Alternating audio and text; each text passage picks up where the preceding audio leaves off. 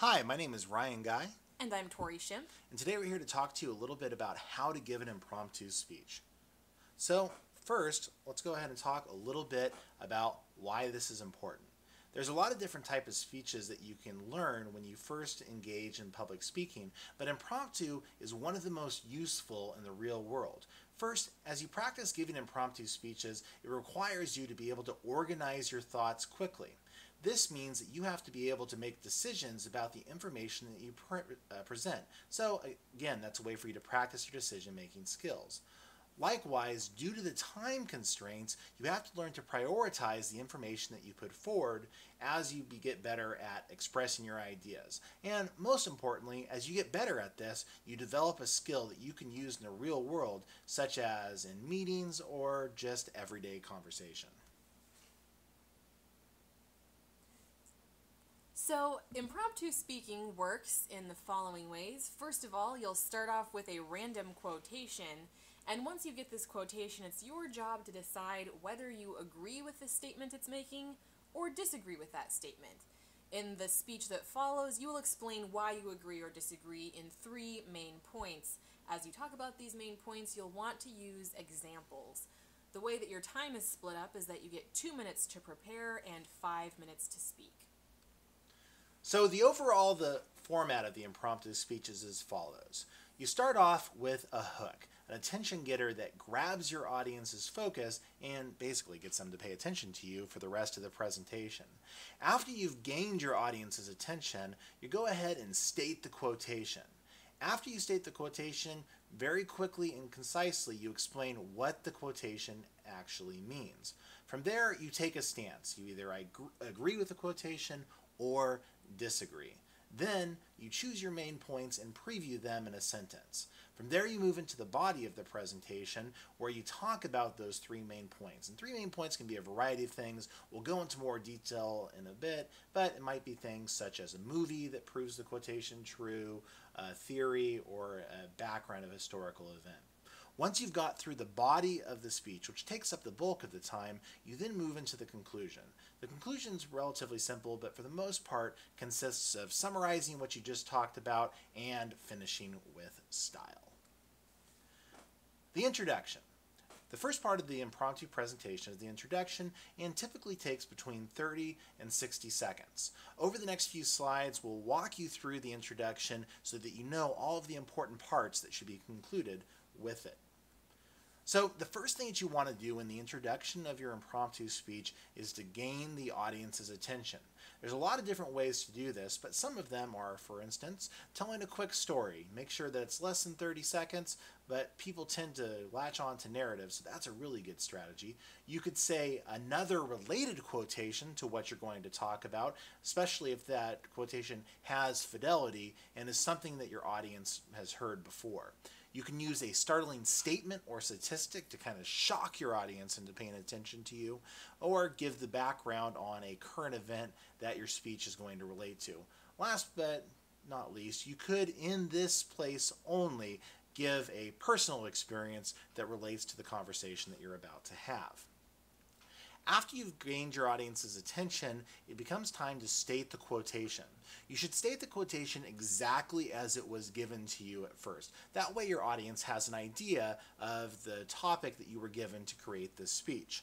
From there, you want to spend a little bit of time interpreting the quotation. This is the place where you tell your audience what the quotation actually means. My suggestion to you is keep it simple. I've seen a lot of novice impromptu speakers that make a huge verbose interpretation of the quotation, and all that really does is muddle everything up and make it more complicated than it needs to be. So my suggestion is when you read the quotation, simplify it down to 4 or 5 words and get at the core of what the author was trying to say. So, for example, if you look at the quotation on the right of your screen, the world needs dreamers and the world needs doers, but above all, the world needs dreamers who do, by Sarah Ban Breathock. So here we've got a long kind of quotation that could mean a couple of different things, and ultimately you need to put it in what it means to you. So for me, I'd say what the author was trying to get at here is that you should be creative but follow through. From there, you're able to move on with the rest of your presentation. So once you have gained attention, stated the quotation, interpreted what the quotation means, now you're ready to go ahead and take a stance and either agree or disagree. Now, there's a bit of strategery that goes with this step in your impromptu speech. My suggestion is that you should take a stance based on what it's going to be easiest for you to come up with examples that either affirm or deny that stance. So, for example, with the previous quotation, if you're interpreted the way that I did, is the world needs people that are creative that do, you might want to take a negatory stance and say, like, no, we have to disagree with that, and then give some examples from either fiction or popular culture about people that needed to just focus on their creativity and not be drawn down by the need to produce something in order to be successful. Or you could flip it and go the other way and talk about how there have been great creative people that also have done amazing things inside of that and affirmed that quotation. Once you've taken a stance, however, you can move into the final part of the introduction and preview the main points that you're ultimately going to talk about. Again, a hint here, keep it simple. If you get too verbose, it's ultimately going to muddle up the beginning of the presentation. So if you've chosen 3 main points, you might want to say something along the lines of, hey, first we're going to go ahead and look at this, followed by this, and finally this. And at that point, you're done with the introduction and ready to get into the body of the speech. The body of your speech should take up the bulk of your time. You should spend about 3 to 4 minutes here, and over the course of the next few slides, we'll talk about the key things that you need to do in this time. So first of all, the body is the area where you'll talk about your 3 main points. So these are the examples that you've developed.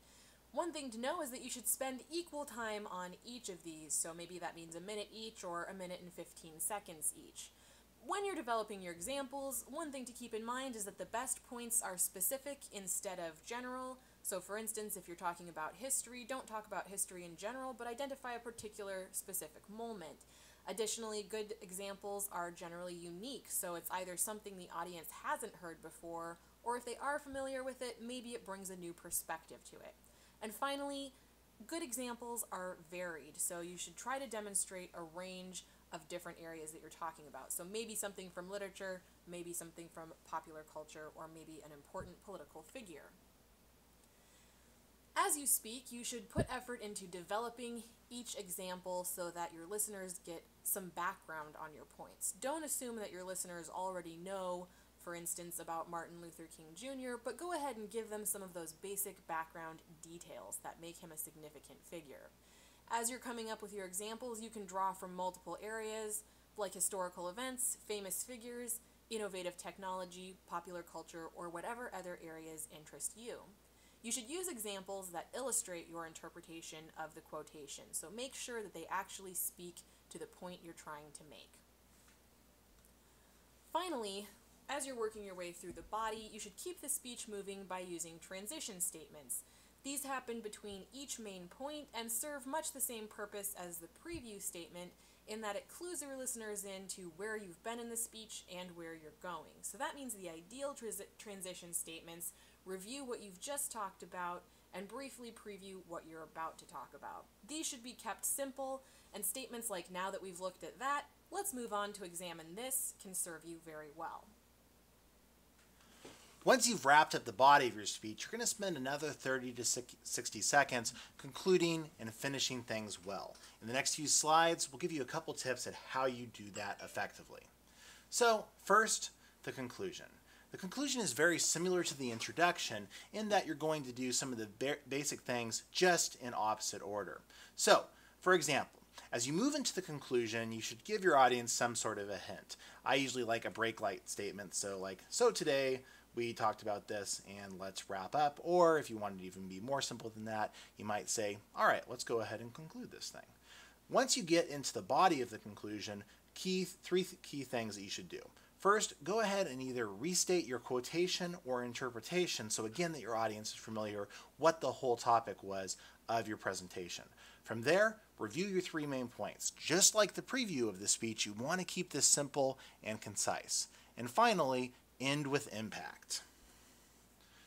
When you want to end with impact, it's important, as we talked about before, that audiences tend to remember the first and the last things that you talked about, so let's make this catchy. There's a variety of different things that you might try. One, if your speech took on a more persuasive tone, you might want to end with a call to action, basically encouraging your audience to do something or think about something differently. Or you might try leaving your listeners with a thought-provoking question. Give them something to ponder as they go about their day. Or you might want to tell a story similar to you might have done in the introduction. Now, the best endings tie back to the attention getter. Some of the things that you might do inside of this is, for example, if you asked a rhetorical question in the introduction, you might want to answer that question in the conclusion. If you gave a statistic in the beginning of the presentation, you might want to tie back to that as well. Or if you told a story in the introduction, you might use a technique called the story sandwich to tie that up in a neat and creative way, and that is what we're going to talk about next. The way a story sandwich works is you open with a brief anecdote, and in your introduction you would tell only the first half of that story, get your listeners interested, but leave it at the moment of the cliffhanger. Then in your conclusion you'll come back to that story, finish it, and give your listeners the satisfaction of finding out what happens. We're going to hear an example of what a story sandwich will sound like. So in this example, imagine that I was giving you a speech about local humane societies. Hello, everyone. Moments before I came into this room today, I was given some news. It turns out that a local animal control officer found a small orange tabby kitten named Penelope wandering the streets and took it to the local humane society. Unfortunately, due to budget cuts, the Humane Society no longer has the budget to keep these animals alive for very long. And if in the next few minutes Penelope the kitten is unable to be adopted, then she's going to have to be euthanized. At this point, you would continue with the rest of your introduction and the body of your speech, and then finally, when you're ready to conclude, you'd come back to finish the story. So, at the beginning of this presentation, I shared with you all the story of Penelope, the orange tabby kitten, and her sad fate. Moments ago, as a doctor walked in the room, euthanasia in hand, and prepared to inject Penelope the kitten, a family walked through the door looking to adopt a kitten just like Penelope. And so, fortunately, Penelope was saved. However, not all kittens will share the same fate, so I implore you, take action. Support your local humane society. Now that you know about the major organizational structure of an impromptu speech, we have a few extra tips related to delivery.